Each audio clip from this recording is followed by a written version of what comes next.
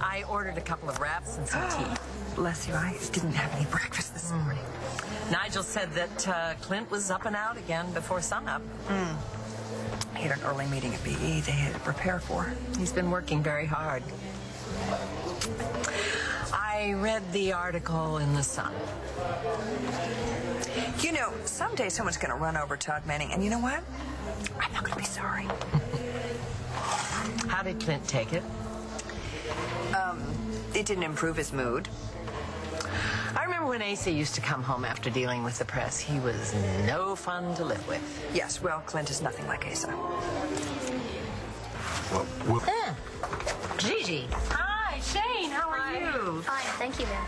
Ooh, serious manners. Yeah, he's got his upside. What you got there?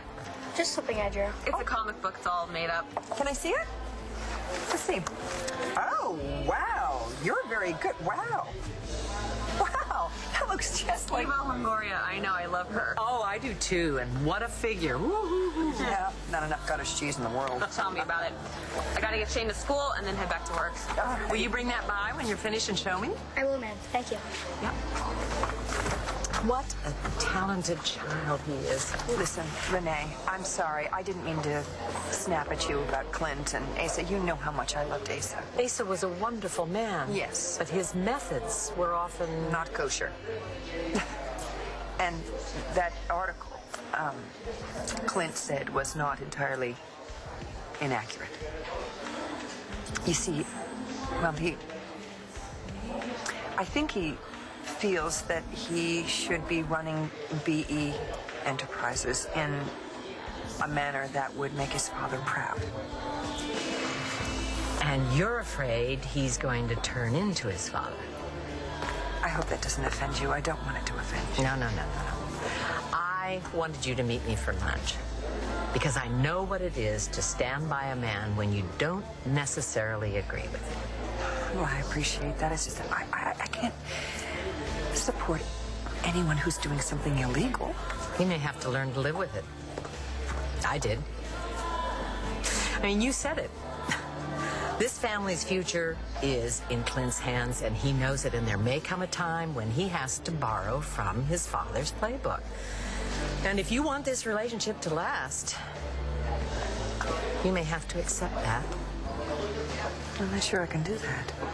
Then you have to be ready to lose him.